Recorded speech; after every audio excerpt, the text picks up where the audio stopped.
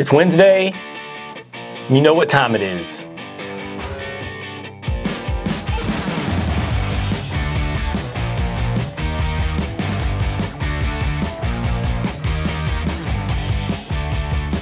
Welcome into What the Truck Wednesday. I almost said Friday.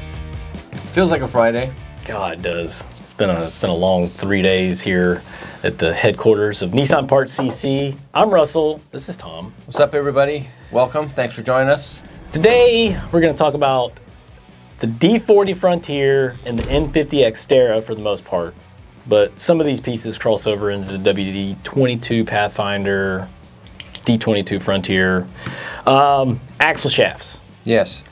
So one of the things that I think catches a lot of people off guard, especially the people with the Pro 4X and off-road edition Frontiers, if you have axle issues on the rear end, you have to replace the whole axle shaft on that truck. Now, that goes for if you have a leaky axle seal. You got to replace the whole axle shaft. Right. So be prepared. Yeah, we don't know why Nissan made it that way, but they did. Now, there's people yelling at the screen right now saying, "That's BS, man, you don't have to do that." Well, unfortunately you do. We don't know otherwise. Right. But it is a loaded axle. It comes with everything on it. Now, what are some reasons that axles can go bad? Well, I mean, on this particular axle or any axle? Any solid axle. Any solid axle, you're doing sweet jumps. Yeah, you're doing jumps, lack of maintenance. Yeah. Hitting curbs. Yeah. You get in an accident, that's an obvious one, kind of no-brainer. Potholes.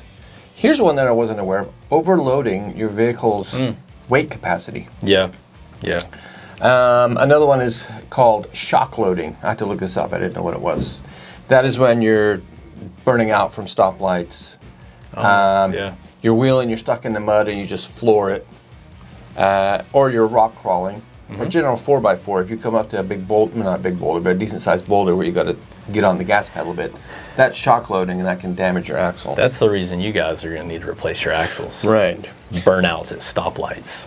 I mean, that's probably the most common one. Yeah, I think I went through, I actually looked at service history on these in our system just to see. I was like, I wonder what is the most common reason why people are coming in and getting, the complete axle replaced or just rebuilding a non-Pro 4X axle, because you can rebuild those. And it's leaks. Right. Leaks. That's every one of them I looked at, it was because it was leaking. It was leaking, and if you have a non-Pro 4X, non-off-road truck, and you're replacing that rear axle seal, 9 times out of 10 you need to go ahead and do the bearing and sleeve and everything. Which we've got the spacer here, and then the seal, which the seal is nasty. What's that smell like? Lubed up. Rear end. Ugh. It actually doesn't smell that bad. If you've been around cars for a while, that one's not that bad. Yeah, that one doesn't smell bad at all. You go back to the 80s and 70s and when you're in trouble. Whale blubber. Yeah. So typically axles, they don't have an expiration date. I mean, they can last indefinitely with proper care. Yeah, for sure. I've seen online where people have said, "Oh, you can get 100,000 miles." I think you can get more than that out of it with proper maintenance, right? Yeah. But seals, they are the weak spot, especially if you're going four-wheeling. If you go in deep water and you take water into your rear axle, right, that water's going to get in there. It's going to have to get pushed out somewhere, and it's going to look for the easiest place to escape, and that can push. While you're on that, yeah, replace your breather. Yeah. Because that'll cause your seal to leak too. A lot of times people were coming in, getting the seals replaced, getting the axles rebuilt, and they were putting a new breather on there too. Right. Because lo and behold, clogged. And that all falls under the maintenance part, taking care of it, checking all that stuff when you're, changing out the oil and things like that. Right. And I did mean to bring in some bottles of diff oil. I forgot to do that. Now, I think I've always been of the mindset that it's critical that you put the correct oil in there. Yeah. If you can get OEM stuff, get OEM stuff, and you can. So why would you use anything else? Don't go on forums like Bob the Oil Guy, because you'll get 100 answers. 50 of them will say use OEM stuff. 50 of them will say you can use whatever you want, buy the cheapest stuff. If you want to do that, that's fine.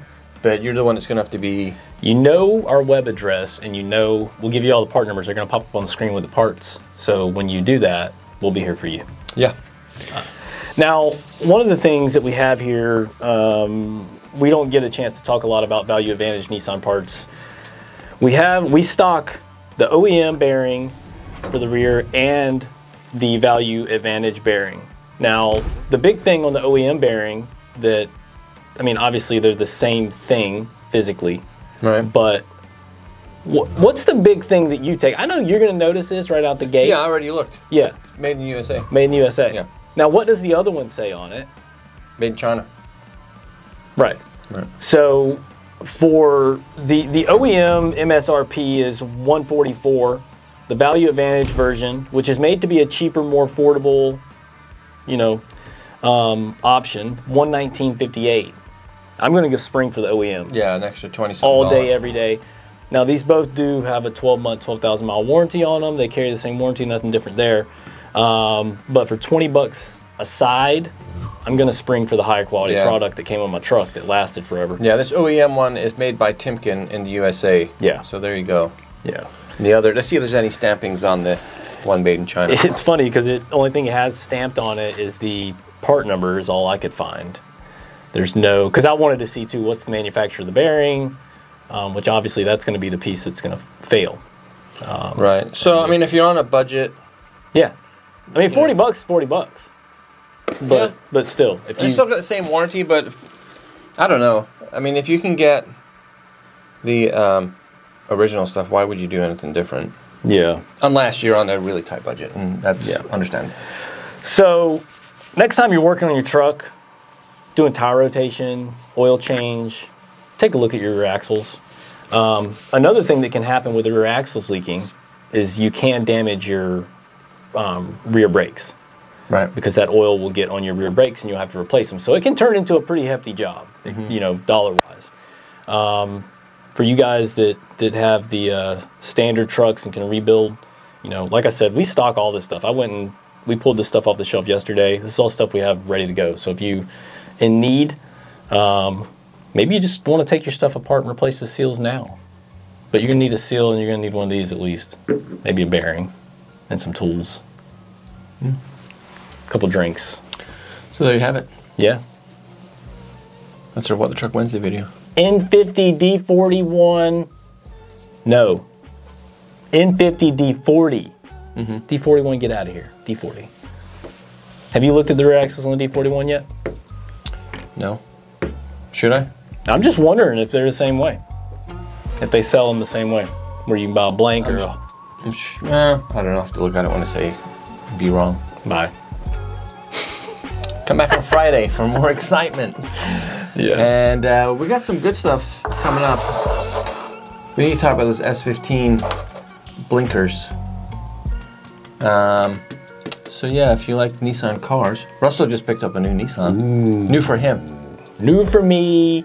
I'm just gonna say SER and leave it at that. Yeah. I'm sure there's gonna be some awesome reels coming up. Oh, there are going to be. I actually have one on my 499. I need to post it. It'll be posted by the time the video comes up. Cool. Bye. See you in a bit.